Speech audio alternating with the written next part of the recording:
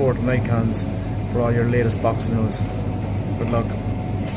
So what a busy day for uploading, right? Now, for this one, this is actually my 7th upload today, and there's so much boxing news going on, so go check out the previous 6. Now, on this one, this is about another signing, in addition to Alexander Usyk, that Eddie Hearn has made. In fact, he has signed Irish sensation Jono Carroll. Jono Carroll is 26 years old, from Dublin, Ireland, and fights at the super featherweight division and is a southpaw with a record of 16-0, nicknamed the Celtic Warrior or King Kong. Now, he could be in line to face the winner of the Tevin Farmer versus Tennyson fight. Now, if Tennyson was to beat Farmer and Tennyson versus Carroll happens, then that's an all-Irish clash.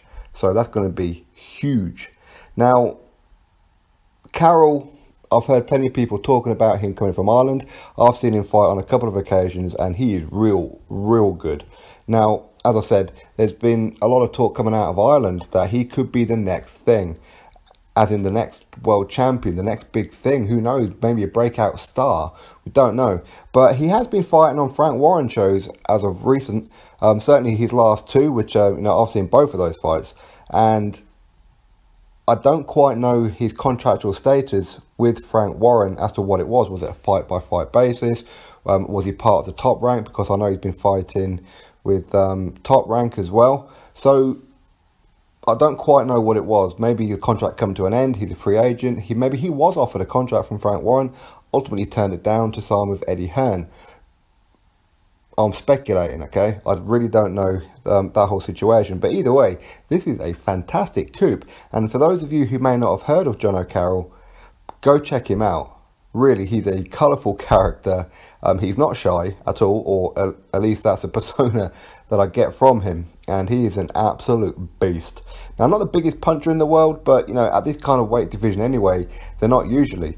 But with 16 wins, only 3 of those by stoppage. But you know what, that doesn't matter. He's good enough to not even worry about that. He has stopped his last 2 opponents, which is the last 2 that I've seen. And he is a current IBF Intercontinental Super Featherweight Champion, which of course puts him in line to face the winner of Farmer and Tennyson, which is on the Boston card, so the BJ Saunders and Demetrius Andrade card over there in America. So, you know what? This is real good signing for Eddie Hearn. Anyway, you drop your thoughts below about it. Click that thumbs up and subscribe. Catch you all on the next video.